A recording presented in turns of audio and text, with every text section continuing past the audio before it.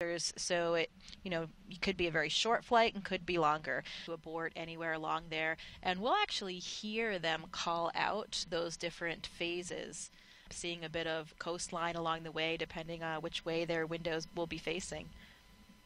Much thinner than the rest of the capsule. The astronauts also use those dragon window photography, especially lately with astronaut Don Pettit on board. Yeah, he does a great job. Except 5, 4, 3, 2, 1. Ignition and liftoff. Go SpaceX, go NASA Crew-10.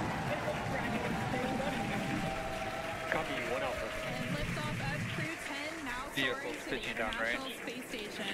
1.7. We're continuing to get good call-outs on the first stage performance so far.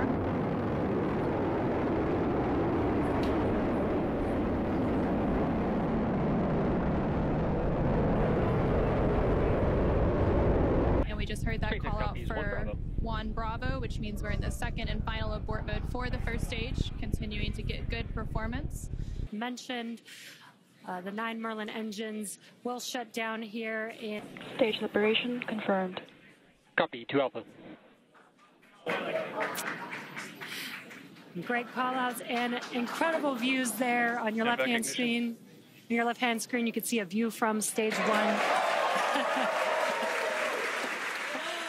Flight as Dragon and the second stage continue traveling at over 12,000 miles per hour, performing as expected.